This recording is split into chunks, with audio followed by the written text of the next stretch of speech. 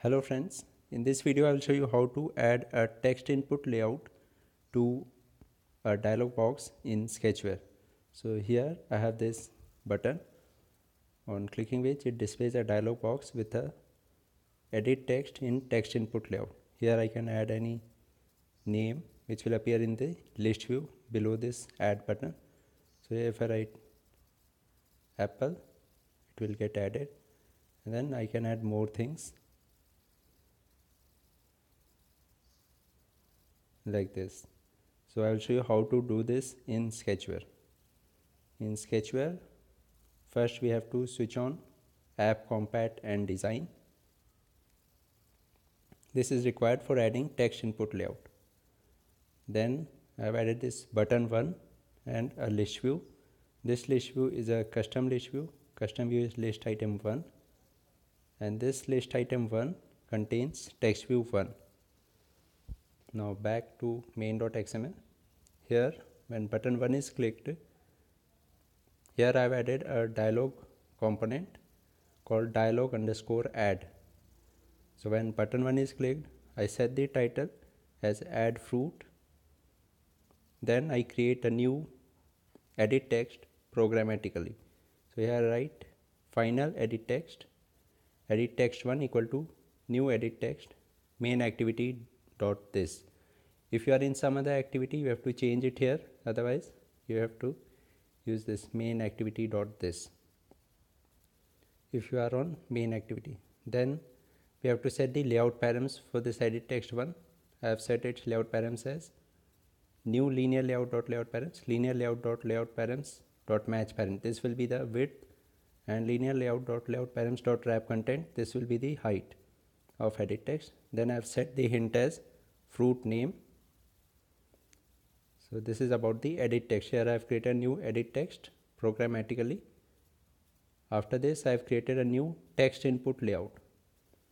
So for creating a new text input layout, I have written android.support.design.widget.textInputLayout. Then I have given it a name text input 1 equal to new text input layout MainActivity.this, the same as this.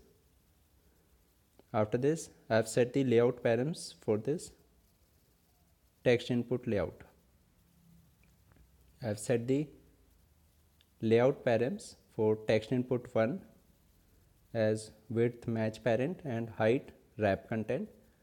After that I have added edit text 1 to text input 1 by writing text input 1.addView edit text 1. Next I have set the view of this dialog_add as text input 1 by writing dialog_add.setView text input 1. This dialog_add is same as the dialog_add here. After this I have added a string variable name. This is a string variable.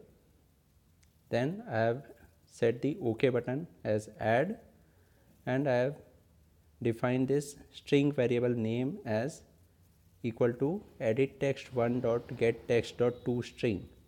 Here editText1 is same as this editText1. So this string variable name is equal to editText1.getText.toString.